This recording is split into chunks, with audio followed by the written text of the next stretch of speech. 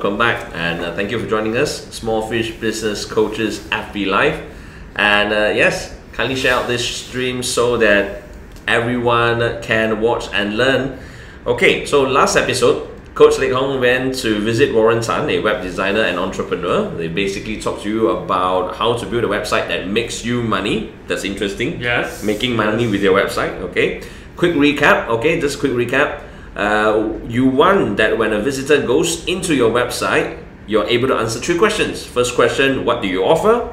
Second, how can you make my life better? And 3, what should I do next? So if you want to learn more, of course, watch the replay. So we're here for episode 5. I'm Nicholas, a professional MC and a presenter, also known as Selling Call. And of course, this is... I'm Leik. Hi, everybody. Yes, it is the Small Fish Business Coach. Okay, now today we've got an interesting subject. Actually, a few days back, we were discussing about the topic to share this time.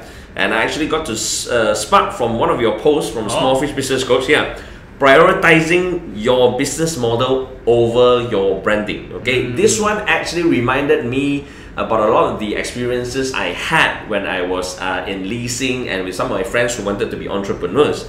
The questions, or one of the self-debates that we always have is business model first or branding, which one is more important? Okay, so what we feel is that yes, often people want to build a company that looks good, it reflects their identity, alright? So when they start thinking about the name, the brand, the color, the logo, okay, as far as even what material must my uniform be. So this is very common for entrepreneur or for any brand owner. People are really obsessed with their brand. Alright, and of course, you will heard many people comment out there that you need to have branding. Branding is really important, and right now we are into the era of personal branding. Yes, you need to look good, you need to look smart, how you dress, what car you drive, do you comb your hair or whatnot, no? I don't. So this is a very common area that a lot of people look into. Correct. Right? But I would just say nothing wrong with it. Okay. Okay. Nothing wrong with it. I mean, you should be looking good as well. Okay. But when you run a business, you need to be particularly careful. Building a business model more important, or building a brand more important? Yes. All right. Especially when you have the money from venture capitals.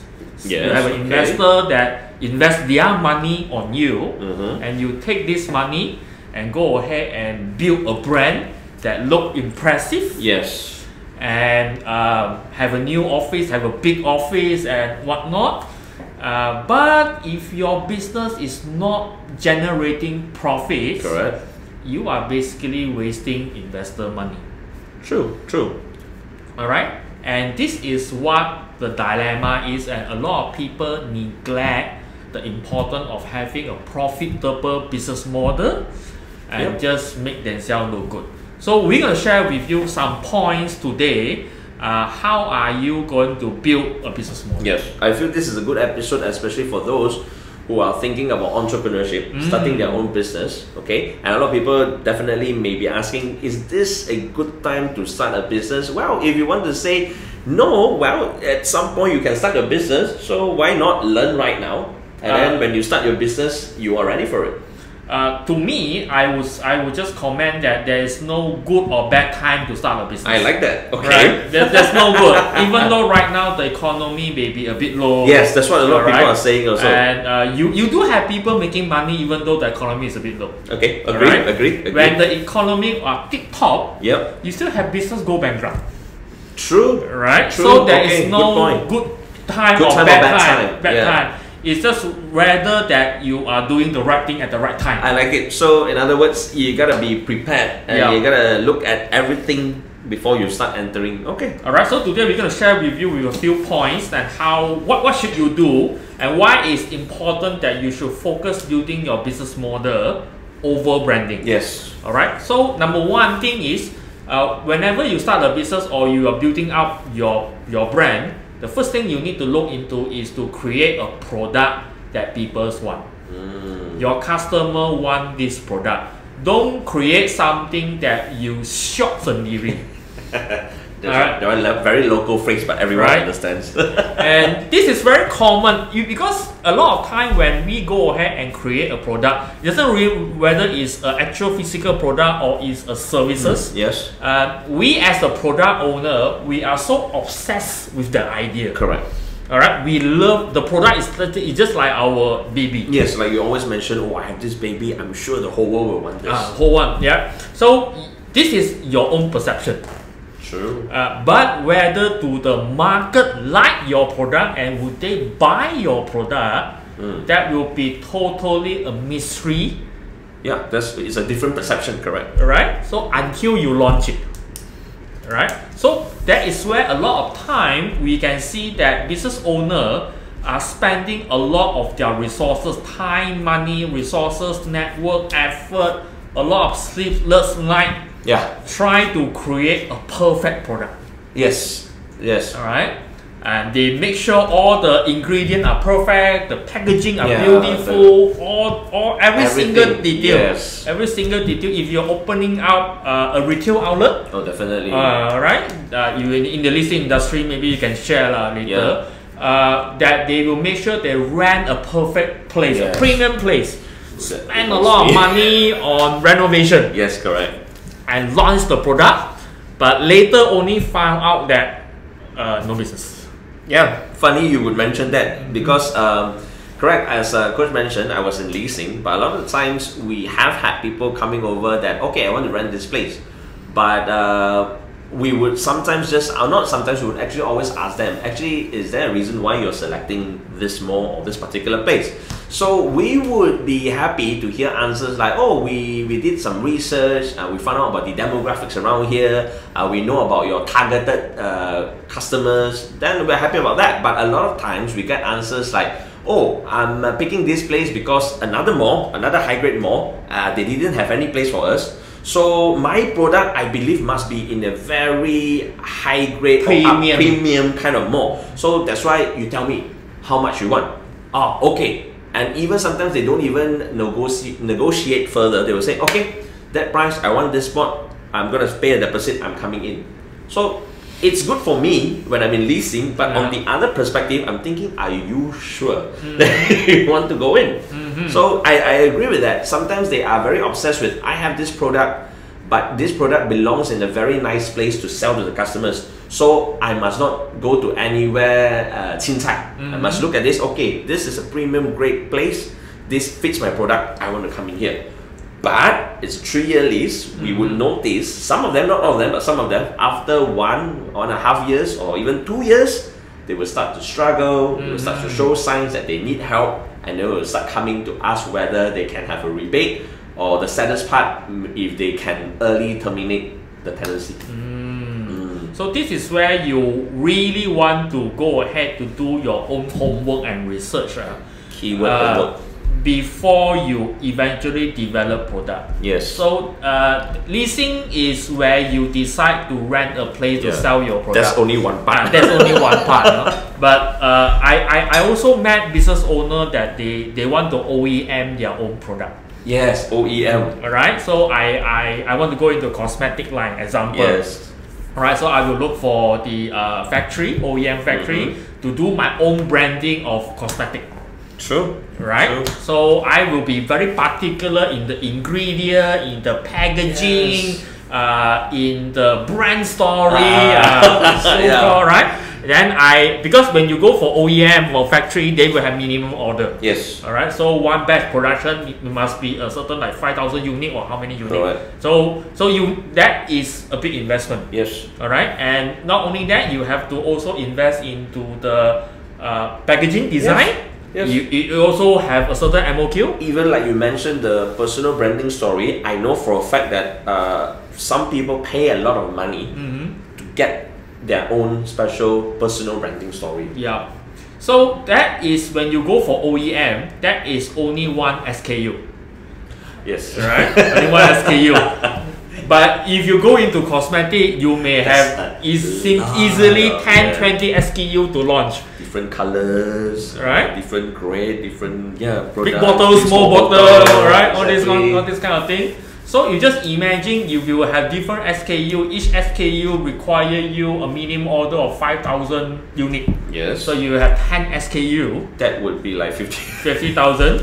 So meaning that you have already invested 50,000 unit worth of value of money. Correct. On product that you have not even sell one piece yet. True. You already put in that money to produce that many products and SKUs first. Right.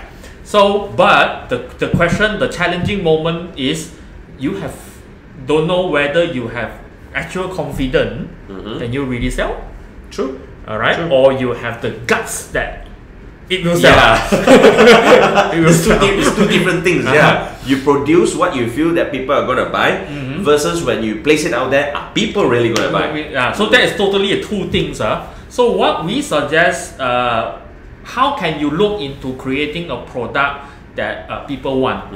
I learned this from a book called Lean Startup. You can go to any bookstore to find this book called Lean Startup. It's a really wonderful book that he suggested how when you create a product, the author suggested why don't you create an MVP? What's MVP? Minimum viable product. Minimum viable product meaning that you don't go ahead and create a complete product. Oh. Alright. For example, you spend 5,000 SKU per SKU, create a complete product. Okay. And sell. Oh. He suggested that create something so minimum. Understood. Meaning, for example, can you create even though before you engage a factory? Okay. Can you just DIY at home with your own formula? Can you see. sell for like 10-20 units? Yeah. Slowly grow your production until you are confident that when you produce 5,000 units one go, then you have the market first. Then only you do the product. That's a good title. Lean startup. Lean so startup. You start lean first. You start lean first. Even to the extent that maybe you want to try making it yourself and then just selling it first. Something simple. Yeah, just something simple to see how the market respond okay. and react to it. And because a lot of time when we launch our product, we are so obsessed with it. Then only when we sell to the market, only we realize, hey, the market actually don't want red color. The market want pink instead of red. But I already have so many. But you have so many red, and then you are in deep trouble. Alright. See what you mean. So, but if you have only 50 units, okay. Alright. So even though you can't sell, but it's only that 50 unit compared to 5,000 unit. Yeah. And if it does sell, then you know what the market what color sell. What color sell, what size sells. So if you change the ingredient, because you have not invested all your resources. I see. Okay. Right? So you still have time, money, the energy to play around, to twist, to respond to market feedback. Understand. So instead of like I like this is that I have friends also, some of them they're into designing their own t-shirts. So some would design straight away 10 t-shirts, each t-shirt with like 3 colors, but then not all of them sell. And I have others who I have only 2 types of t-shirts, and each t-shirt only have 2 colors, black or white. Then from there, he notices that maybe t-shirt A sells a lot, he will create more in that style. T-shirt B not doing that well, after selling that batch he stops, and he comes up with another new one, and then he grows. Slowly you grow. So this is a good area for you to go into, is to create a product that people want.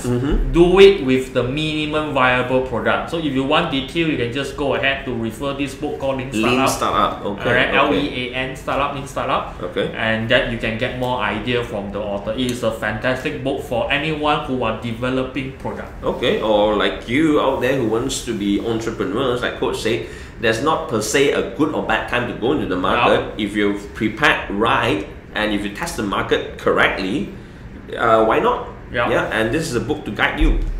Alright, so that's point number 1. Alright.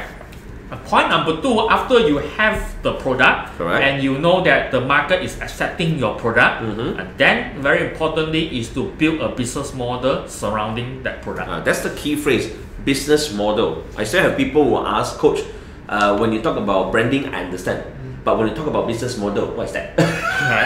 Simple term of business model is how are you going to operate your business that generate a profit. Ah, okay. Alright, so inside business model, there are a few areas that you want to look into, including who are your primary target audience, who is your customer. You must have that in mind.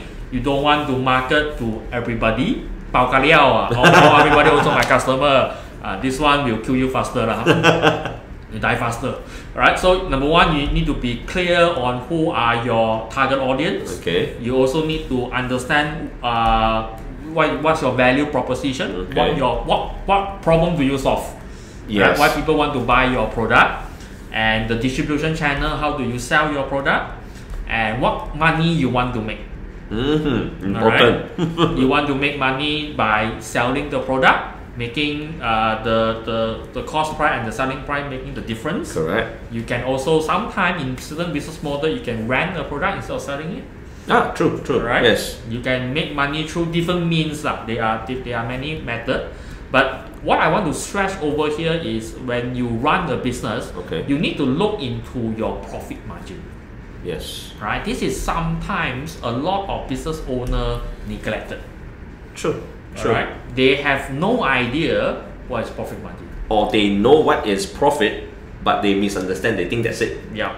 So one of the very important things is when you work with an accountant, if you have an accountant, even though you are a solopreneur, you don't have an accountant, but you need to understand the cost structure, how costs work. Alright? So when you build a product, definitely you have a product cost. True. Alright? So let's say you OEM a product, one unit is how much, the packaging how much on top of it. Yep. So that is the product cost. What you need to understand is the cost of the product versus the selling price. How much margin are you making? Okay. So that is critical. Yep. Alright. The second part of your costing is on your fixed cost, and that is what kills a lot of businesses. Yes. Especially during this MCO. Alright. Business not moving, things are not selling. Yes. But your fixed costs go every month. Yeah. So what are fixed costs that kills a lot of business? Number one, rental. Rental. So what Leik mentioned just now, you go into My expensive mall and the rental is very high. Every month. Every month. You have to pay rental every month. If your business is okay, then fine. Fine, of course. Fine. Second one is salary. Oh yes, staff, your salary, correct. Yeah. You still have to pay your workers. Yeah. So of course you don't want to be a mean boss that you fire people because you don't have business. Of course. Alright. But you still have to pay. Correct. Pay the salary, pay EPF, pay SOXO and whatnot, all this kind of thing. So this will be your two primary fixed costs. Yes. Right? Other fixed costs like electricity, internet bill and whatnot, but that's not primary. This two, it will be your primary. But it's a good example from Coach of what are fixed costs and that you should take note, because he's right. A lot of the times, like maybe young entrepreneurs or those doing business, to them, profit just means I bought, let's say retail, I bought item A at 10 ringgit. I sell at 15 ringgit. Yay, I make a profit of 5 ringgit. Yeah, usually it's that thing. But then later on, when you start to think, but I rented this place for 5,000 per month. I have no salary, never mind. I have 2 employees that I'm paying minimum wage, let's say 1,200 per month. So it's 2,004 already. Those come into play. So suddenly your 5 ringgit profit is not that high. Alright, so you have to consider if you are making 5 ringgit per profit, then you have a fixed cost of 5,000 ringgit rental plus another 2,004 salary. So meaning that your monthly fixed cost come up to 7,004. Correct. Alright. So if you are making a product of 5 ringgit per profit, how many units you have to sell? You have to sell to cover 7,400 ringgit. And it's just cover only, you know. You're not making money yet. Correct. You cannot pay yourself yet. Yeah, right? So you have to make sure you have enough margin to cover all the fixed costs. So that's why margin is important, correct? To cover the fixed costs. First. Yes. And then you can pay yourself. Correct. So don't be too happy. But yeah, it's a hard truth, but it is quite true, because I've met a lot of people, including myself. I must be honest that I come from an accounting background, but in the beginning when I was retail, most of the time you get too happy with the profit that you're earning from selling something. Then you go, oh yes, I earn so much already, let's celebrate. But then maybe it will take you some time to realize. When business is good, you don't realize much. But then when business slows down, you start to realize, I didn't sell that much this month, but I still have to pay my rental, my salary. Then you start to realize that, the profit that I made in the past, or maybe it's not that much, So because especially during this moment, the MCO, the economy is struggling. Everybody is struggling. So sometimes is you don't make enough this month, you have to use your last month profit to cover this month and next month. Alright, so you have to, this is something that you need to be careful. Okay, and this is part of business model. Yeah, this is part of business model. Alright, and you have to make sure you do make enough money. True. Alright. On top of that, you need to have a complete marketing plan. Yes, this is what Coach Leik always encourages people. Not just a marketing plan, a complete one. A complete one. What is inside a marketing plan? Because a lot of people have the confusion of, if I do marketing plan, if I ask you, Nicholas, what should, if I say I have a marketing plan, what is a normal perception? Yeah, normally, even before I met Coach, to me, marketing plan is simply advertising. Usually, it will just include, most of the people, including me in the past, would be, what product do I have? How much? How you can get it? That's it.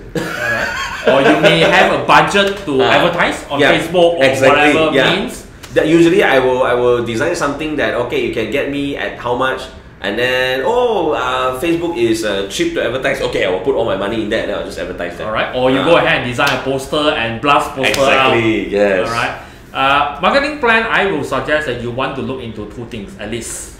Alright. Number one is your marketing message. The message. Message is really important. You want to create a message. Number one, it is easy to understand. Okay. It is so simple. It is clear. Yes. Alright. And people look at your message, they immediately understand what you're trying to say. Alright. So your message must include two very important points. Number one, what problem do you help me solve? Yeah. Right. And number two, if I buy your product, how are your product going to make my life better? Yes. Alright. So this is simple message that you need to include inside your marketing.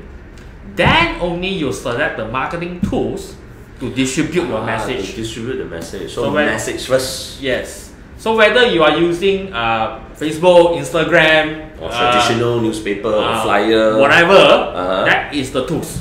Yep, that's the tool. But before that, what kind of message you want to tell people? So, and who do you specifically market to? Oh yes. Because you just now mentioned that not everyone is your customer. Correct. Don't 包刷包嗨. Yeah, you don't 包刷包嗨. So you need to understand the marketing tools is not the most important thing. True. So right now, because MCO, because of this COVID-19, everybody is going live. So live become the trend. Correct. Alright, but before you go live, you need to be prepared. What is the message when going live? What is your expectation? What is your objective going live? And that you need to be clear before you select to go live. Correct, because live is also, like you said, it's a tool. Yeah. So what is your message that you want to present during your live, which again is a tool. So one thing consistent about Coach Leik and the Small Fish Business Coach in the complete marketing plan, the important part is actually the message. Okay, who you want to target, that's one thing.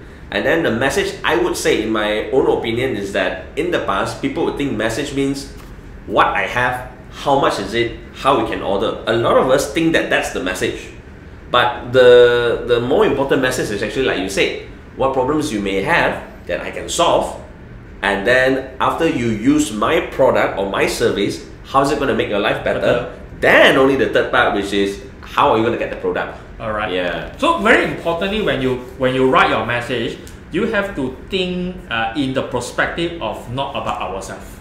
Because no one really care about how good we are. Additional tip, guys. Alright. This is really true. This is a lot of branding dilemma. That a lot of brand, the mistake a lot of brand does. The shock sendiri.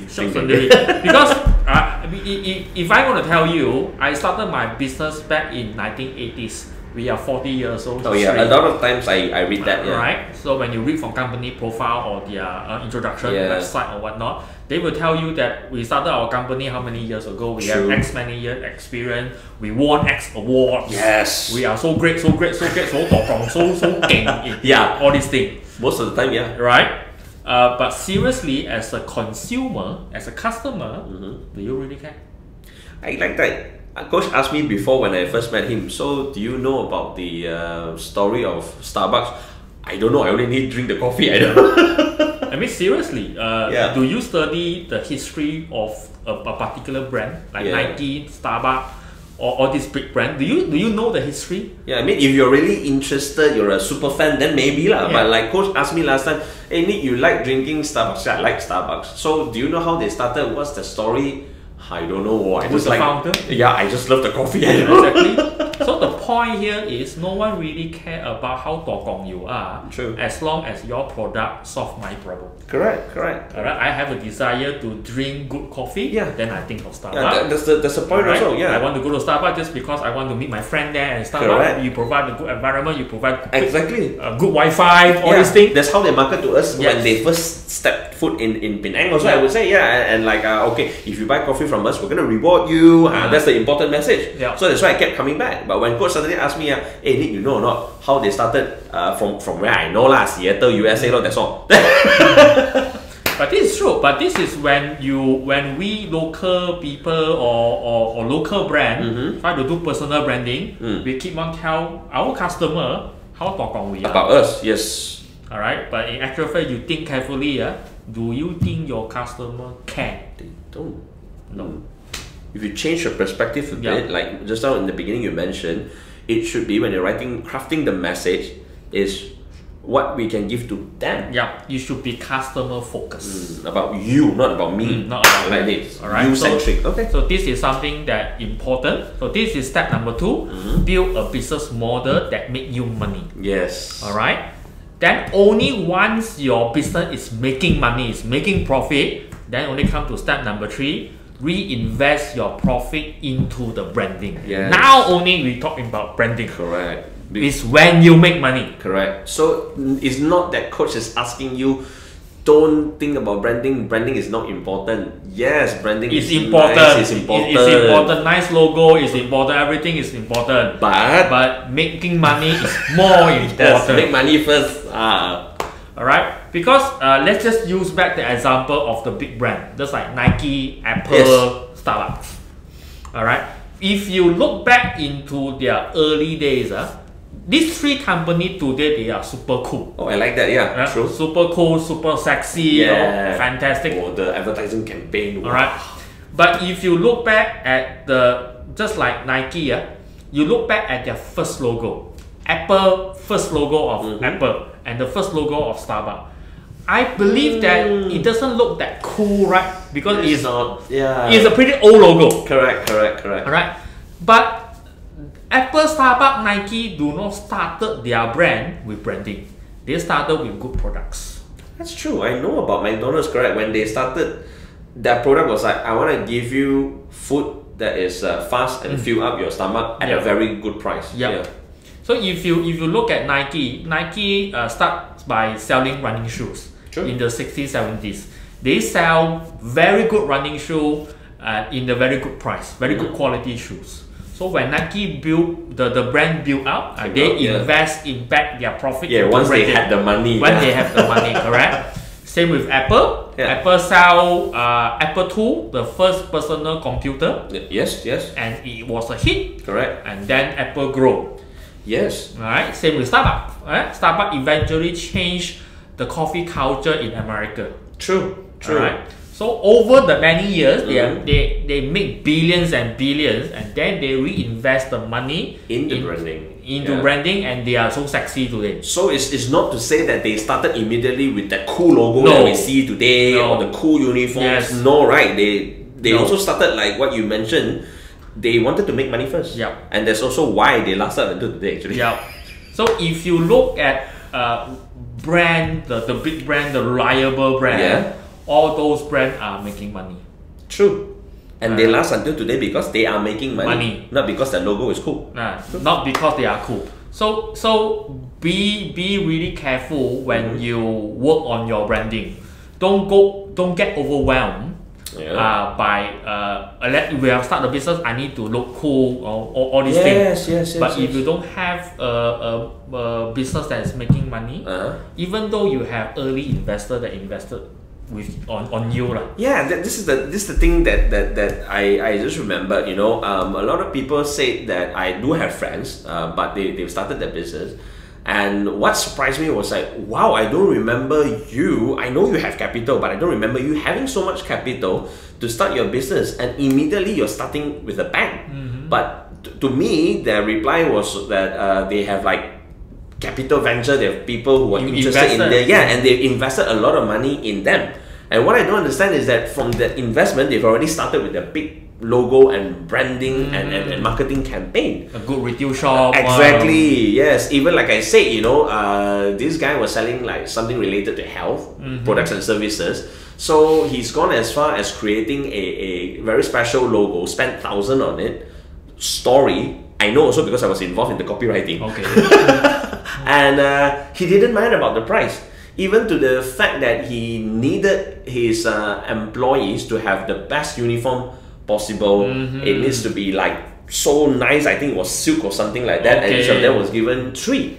But the thing is, after I guess 1.5 years, you start to see that it's gone quiet, and he's moved and scaled down his shop instead. Alright, so it's just like a camouflage. Exactly, but like I said, I mean, they say got money, investor money, But you basically you are if you're not making money for your investor, typically you are just wasting money.